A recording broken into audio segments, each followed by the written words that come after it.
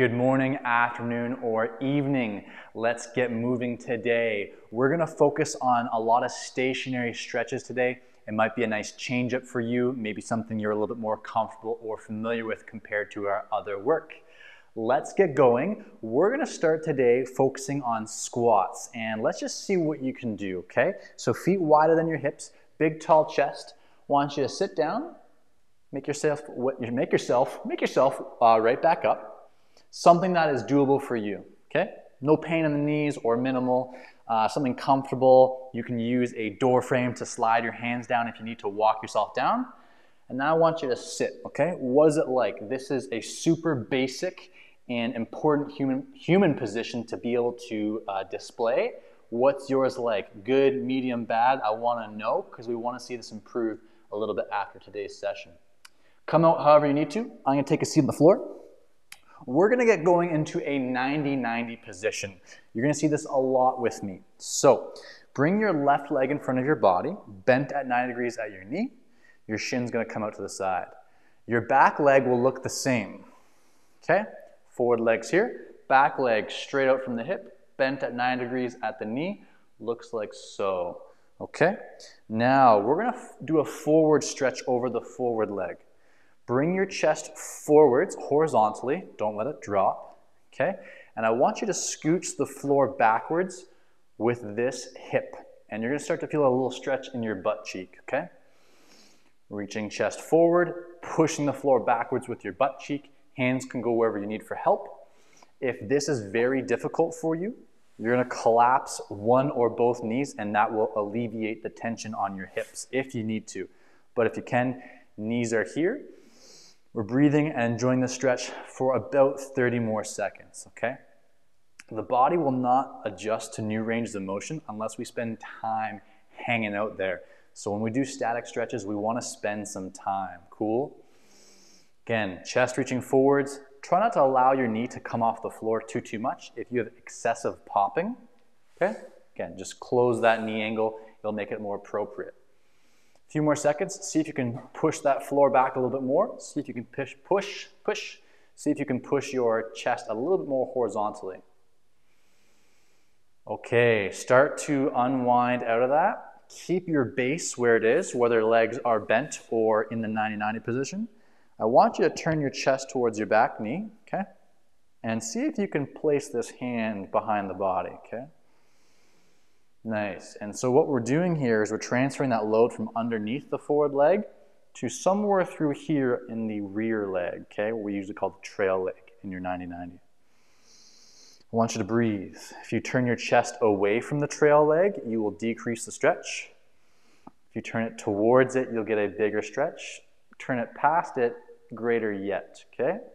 The knees are down, they're flat on the floor, ankles are flat as best you can. And again, last time I'll say it, this is a lot gentler, okay?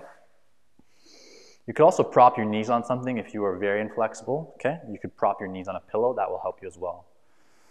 See if you get a little bit more turning, chest towards the back hip, feeling that stretch through there. Doesn't need to be intense, but we want a good moderate stretch. 3, 2, 1, cool. I'm gonna do a little bit of a fancy flip here. You guys might need to sit on your butt and kind of do a swivel so that you can still see the video. But I'm just gonna do a little rotation, okay? I'm in my mirrored side 90-90. I can make a little adjustment if I need to. And now over this leg, I'm gonna do the same thing. I'm gonna reach my chest horizontally forwards. I'm gonna push the floor backwards with my forward hip.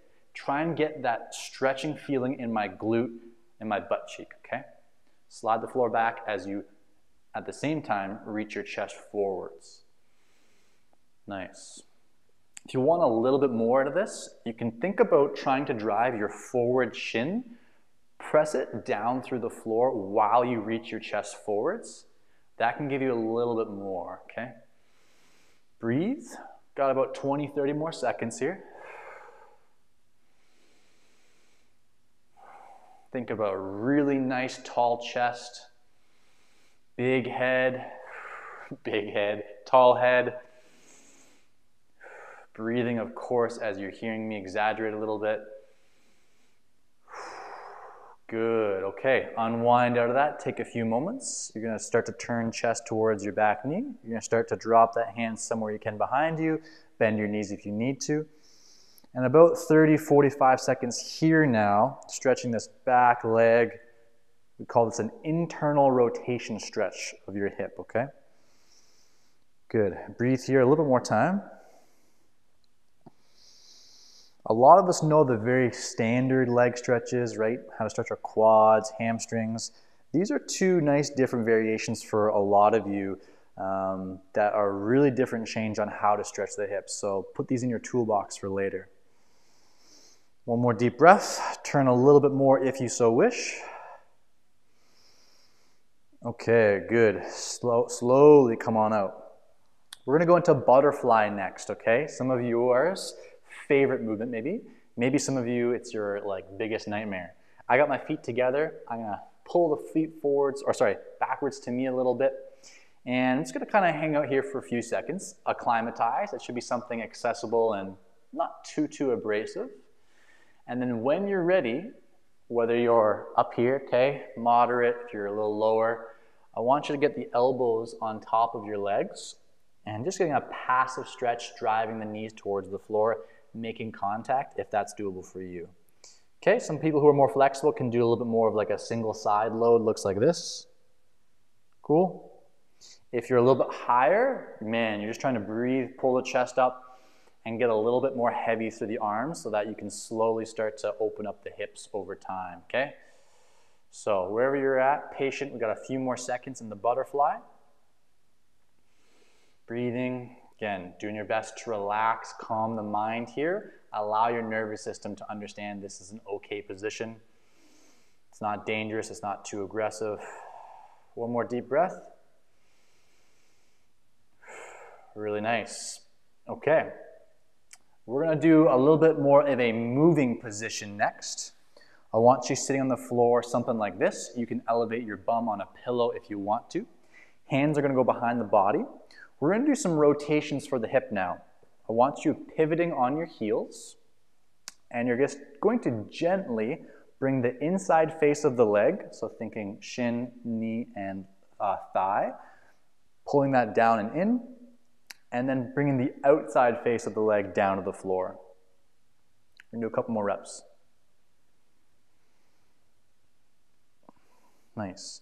And what you will see here, if you're looking closely, is my hip, especially my other hip that I'm not moving, is not moving. So I'm really testing my active flexibility, mobility with my target leg by not moving my torso or my hip with the movement. I'm isolating one side. Let's change sides. Softly bring the inside face down and in. Some of you might find a little tension on the inside of your knee, okay, ACL area. Be very gentle, okay?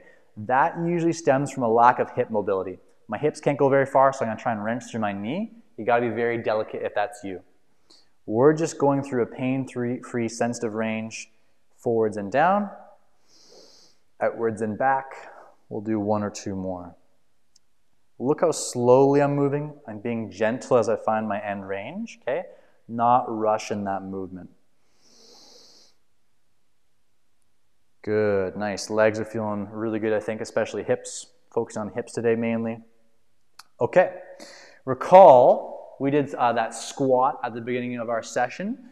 Squats take a lot of ankle mobility. So what I want you to do here now with me for 10 repetitions is I want you to try and what we call plantar flex, which is you're gonna try and point your toes as much as you can. Try and really open up and feel a stretch through the top side of the shins and the ankles. And then I want you to pull your toes backwards and try and touch your shins with your toes. And reverse, point, point, point. Pull, we call this dorsiflexion, okay? Point, point, point, feel that opening side stretch. And then dorsiflex, if you can, I also want you to splay your toes, okay? Widen them. And again, plantar flex, this should feel really, really good. Number 2, pull backwards, try and decrease the angle between the top of your ankle and your shin. We're gonna do 2 more. Pointing, okay? Flexing backwards, knees are straight. Fight any temptation to bend the knees.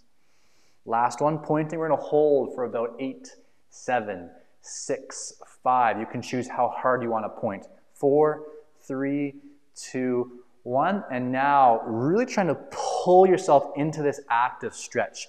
You should feel something now on the calf side, the underside of the legs, as you're trying to pull the toes down and towards the shins, holding for 6, 5, 4, 3, 2, 1. Really, really nice. Okay, we got one more thing, and then we're gonna retest our squat. I wanna do a little classic up dog to down dog. Just a few repetitions. Move slow, be patient. If you're brand new, you gotta be gentle.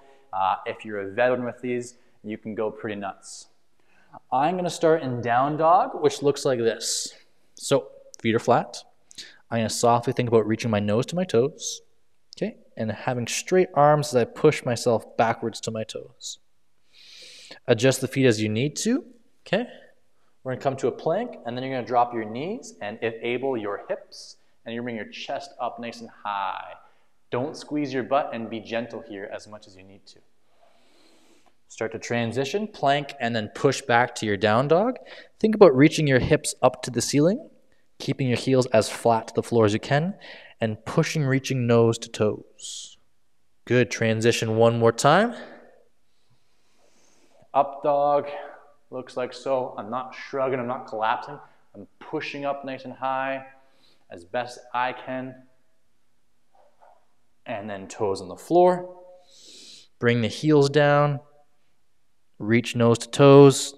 3, 2, 1. I want you to look up at your hands. Walk your hands forwards. Really nice. Okay, done a bunch of stuff for our legs and hips today, a little bit of ankle stuff. I want you to re-squat now, okay?